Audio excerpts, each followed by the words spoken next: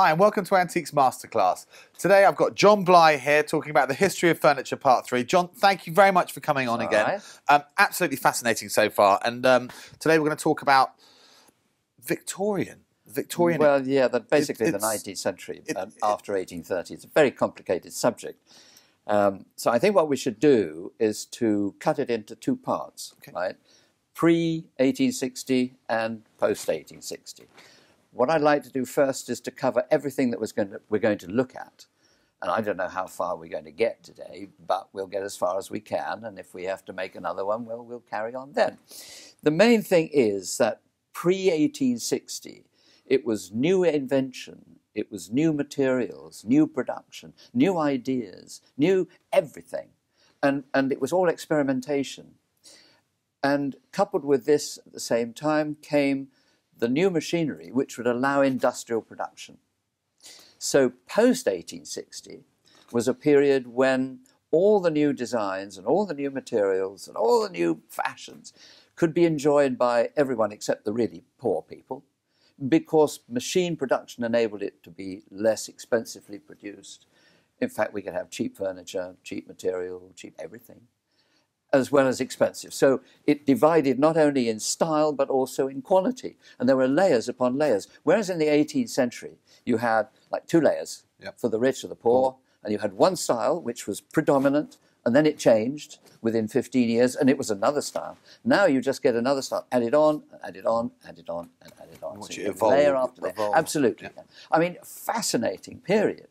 But of course, it's where we get what we take for granted today. Nearly all came from the 19th century. So let's look at, can we have a few pictures just to go back to what we were talking about in the last one, just to sort of a little fresher. What do I press here? I think press the side one there. Hey, that one. Well, that's very good, isn't it? I'm used to a magic lantern with smoke coming out the projector. We had, if you remember, we got as far as the French taste, which came in after the 1820s, 1825. And we also looked on this particular table, there was a tablet set in the column at the top, which showed a diamond mark. That's right. This was introduced in the 1840s as a sort of control of all the new ideas, showing the patent. And we showed the chart, and you can tell the day of the month of the year when the patent was registered. Not when it was made, but when the patent was registered. So the French taste carried on until the 1850s. And here you can see it in what I think is probably one of my favourite little pieces of early, really early Victorian furniture, about 1830s, 1839. I mean, really only just into her reign. And the proportion is beautiful. It is distinctly 19th century, but it is very French looking. Yeah. This was what we call franglaise, a lovely little satinwood chair, part of a set of 6 with the original covering on, a sort of maquette velvet, and that nice sort of gingery, orangey tone. Just a lovely, lovely model, which soon got, if I say, bastardized with all sorts of other influences, which we'll look at in a minute. But that's typical franglaise pre-1850, okay? Here you've got a little cabinet, another franglaise piece, a little display cabinet. Here you can see the designs of the Louis coming in. If I'd looked at that, I'd say it was French. You would just instantly say it was French. Yeah, but it's just made in England. Yeah. But it is very, very French. We spent the last 500 years not liking the French and copying everything they did because they're so classy. So that you will date pre-1860 by its simplicity and its elegance. It's just a very nice copy of a bit of French furniture. Walnut veneers, burr walnuts, pure string, ormolu mounted. Now, in fact, these were bronze mounts, i.e. bronze and then mercurially gilded. The later ones and the less expensive ones, of course, were brass, not bronze. So shouldn't really the quality, be called... You can tell by the quality when you look closer. You can just tell. Yes, I mean, don't forget, each one of those is cast in a mould, then it's chased, then it's gilded. And mercurial gilding, of course, is just wonderful because you can highlight it, you can burnish it. Basically, gold and mercury are mixed together, form an amalgam, painted onto the surface of the metal, which is then heated to 600 degrees Fahrenheit, and the mercury dissolves, evaporates. and you're left with the gold firmly fixed to the surface. Of course, it's illegal. Now, Yes. their life expectancy was quite limited for the, It was a bit, yes. for the Not a mercury. job you'd aspire to, Yeah. really, no. But the brass anyway, ones are a lot more clunky, and the quality's not there. Yeah, so. absolutely. And you could see the finished edges. As you say, more clunky. Yeah, I should remember that. Sorry. I was a quote. Now we got to the new materials. And you remember last time we looked at Berlin needlework, first introduced from Gotha in Germany, a complete needlework kit, which was basically silk, the first patterns by Wilkes of Regent Street, 1813. By the 1820s, wool was used. And everybody was doing woolworks. Absolutely. And you can date that by the number of different materials. By 1850, Was we it were like sewing... were they patterns? So they're like Yes. painting by numbers. So Absolutely. You'd have the patterns, and then Those they would do the printed- needlework. Yeah. And mother and daughter would do that, and then they'd get it upholstered. That's it. Yeah, you could use it for whatever you wanted. So they felt like they were part of the furniture that they've had it made, but they get it upholstered with something that they've made. Yeah, Brilliant. sure. Yeah. So you get this. This is a particularly nice rosewood frame seat. This would have been part of a set. Nursing chair? No, it's grandma's chair. Grandma's chair. Grandmother's chair. Then grandfather would have a slightly bigger one. Yeah. There'd be 6 parlour chairs and a 3-seater settee. I used to buy those sets for £1 for the set. 1957, 58 for a set. And I'd keep them, store them up in a shed and sell them for £1, 10 shillings a set. Really? To Italian buyers used to come over. Ship them over. And my father said, why have we got a store full of Victorian furniture? I said, I mean, you didn't do that. It was awful. He was quite ashamed, you know. And I said, well, the Italians come over. He said, one day they're not going to come over. And they haven't paid you for the last lot yet. No, they always pay when they come, you see, for the next lot. And of course, one day they didn't come anymore. I had a shed full of furniture for 5 years.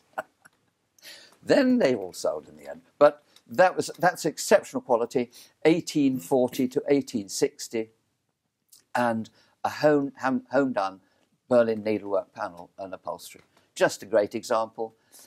Had this been after 1850 to 1860, there would have been probably beads, glass beads involved, pieces of metal, stump work. The more varied the pattern and materials, the later. The later, absolutely. So we've got good point for the viewers to keep an eye on. Yeah. And the same with papier-mâché. We mentioned that. Yeah. First introduced or developed by Henry Clay in the late 18th century, developed then by a company called Jennens and Bettridge. If you see their name on the back of a salver or a tray or any piece, it's always the best. And as soon as you see a bit of mother of pearl... Jennens and Bettridge. Jennens and Bettridge. Jennens and Bettridge. Okay. Yeah. This little caddy, well, it's quite a predominance of black. The best ones, of course, have as much colour as possible. And slightly Eastern look to it. Now, this is the designs that we'll see coming from our empire, our growing empire. Does it look slightly Moorish, Islamic? Sort of. Well, crusade, sort of a crusade sort absolutely. of feel to Well, it. think of the Durbar Room in Onslow, Osborne House, Queen Victoria's place on the Isle of Wight. She had the Durbar Room, and this was a sort of after that effect. I was honoured to go to Frogmore House, which is just by Windsor Absolutely, Castle, yeah. and in Frogmore House they have a whole room which is just Victorian paper mache trays, tables, and everything's black with mother of pearl and brightness in there, which I was. 1832 was the first recorded date of mother of pearl being inlaid into the surface. A man called George Souter, Souter, developed. It's only the tiniest little skin, but it looks as if it's very deep because of the nature of the mother of pearl. So after 1832, mother of pearl, then they developed new methods of manufacture. Cheap pulped paper was used. In Australia, they even made a village out of papier-mâché. It didn't last very long because it rained. Well, the Australians learn from their mistakes, don't they, really? We won't go into that right now. But by the 1860s, they were producing pulped paper with, this is a paper rack, with all the sort of late Victorian Georgianesque ideas on. But you can see the craquelure on the lacquer. This was... Would that be printed or painted? That's printed. Printed, yeah. It's the lowest end of the market. Yeah. And as with everything, once everybody could afford it, the wealthy people didn't want it, it went out of fashion. It disappeared. It disappeared. So those are our new developments of manufacture and Tunbridge ware. We also looked at that quite briefly, and I remember I showed you how it was made out of the end of a block of matches, if you like, cut like with a bacon slicer, and then you get, this is the end result, literally the end result. Because some Tunbridge ware now is worth a lot of money, isn't it? Oh, yeah, sure. Yeah. Particularly the tiny bits, stamp boxes and things like that. But it's a highly collectible thing. The nice thing about it is there's enough of it to supply a market. You know, if you get something terribly rare, it's quite difficult to sell. It may be very rare. Yeah. If it's unique, it's impossible, very difficult. Yeah, nobody knows about it. Oh, exactly. So there's enough of this Tunbridge ware to create a market.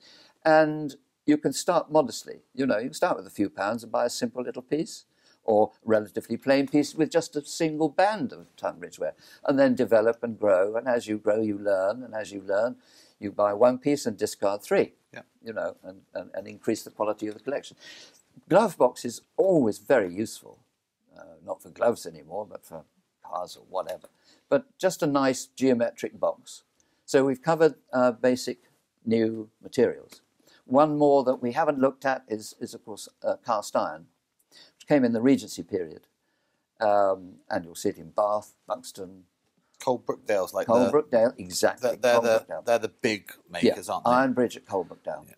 Nice little stamp at the bottom there. If you've got a garden bench by Coalbrookdale, it's worth a few thousand now, isn't it? So. And the important thing is that it was the basis for all the Victorian coat stands, hat stands, and miniature gardens that people had in their new flats. What we have to remember too is that we talk about the little terraced houses with you know, mini gardens and little pottery places for potting up, greenhouses and so forth. This all came about because the population doubled in 2 generations. In 1800, there were 9 million people lived in England. That's less than in London. Yeah. By 1850, there were 18 million. Oh. And it just doubled again. And so the production was there. 50,000 people were involved in the furniture industry alone. 50,000. But I think there's about 5,000 now. Wow. You know, so it's just totally different atmosphere. Yeah. And production, we were producing and exporting all over the world, as well as importing. Frantic, wonderful time. Young working class moving forward with income, therefore they can spend the money on. Absolutely. So now let's look at some sort of inventions and things that were great fun. They were starting to register their names. In the 18th century, you don't get makers' names on very many things. In the Victorian time, everybody stamped everything. Yeah. Everybody put their label on. Sure. Yeah. This is Mr. Dawes' patent reclining chair. And you pressed a couple of levers under here, right? And the whole thing sort of just went backwards. What do I do now? There you are. Whoops. Calm down. Calm down. Point it into that way, yeah. I'll point it over there. There. We're doing well now, aren't we? Well, that's okay. Yes. Just recapping. We've talked about this one. Yes, we have. No, we did talk about this. This is Mr. Dawes. Mr. Dawes' patent chair. Okay. And when you press these buttons here, then it should go back. And this shot forward. Yeah. So it's sort of... There's nothing new, is there? No, they've got them all now. Absolutely. Except this wasn't electrically operated. But I tell you what, that's an extremely comfortable chair. I'm sure it is. The other thing, of course, that affected furniture industry forever was the wood carving machine. And this was introduced and patented by Thomas B. Jordan, 1847, I think, 1846 or 7. And this, for the first time, enabled one man to operate 3 carving tools, as you can see there. Yeah. So whereas in the 18th century and up until the 1840s, we'd had line production. So there would be a whole line of men sitting at a bench, simply making the uprights to a chair or carving the top rail of a chair, and then they'd pass it on and the person would do the next bit and so on. This enabled one man to carve 3 chairs' legs or 3 chair tops at the same time. And soon, of course, it was a dozen. And then it was true mass production. And the effect was incredible. And so for the first time now we see carving like this. That's machine carving. And that was the decoration on all those tens of thousands of balloon-backed chairs, which, as I said earlier, started life with that little French one and ended up just a balloon back like this. It's not bad quality. Of course, it came in varying qualities. The quality of this carving, this is a bit sort of plasticky, but the quality determines the price today. And remember, too, that we've got new types of upholstery. There's a set of balloon-backed chairs. There's, they're not bad ones. They're not bad. They're not very saleable now because they're not really that. I mean, you wouldn't last, well, that wouldn't last with you in it very long. No, they break. They're not practical. Yeah. They're not practical. And they cost now so much to reupholster. No. Well, they cost more to reupholster than they actually cost to buy almost now in auction. Yeah. I mean, we have a set of 6 Victorian chairs, balloon-back chairs. They only make sort of £200, £150 now for a set of 6. Whereas even 10 years ago, it would make three to £500, £400 plus. You know, Regency. A set of Regency chairs are very rare. So a set of Regency chairs will make a couple of thousand plus now, but Victorian chairs, sure. But when you say 2,000 now, they were 10,000. Of course. Worth £1,000 a chair, but not anymore. So times are different. So the quality does determine the price. There's good quality carving. That's a nice quality bit of carving. And that would be machine done as well? That's machine done. Oh, yes. Yep. Again, sort of 1860-ish. Now. The whatnot. The whatnot. And to get some idea, look at this pattern book. This is an amazing book John's brought along here, ladies and gentlemen. It's called Modern Furniture, Plain and Decorative, in all good local bookstores, not.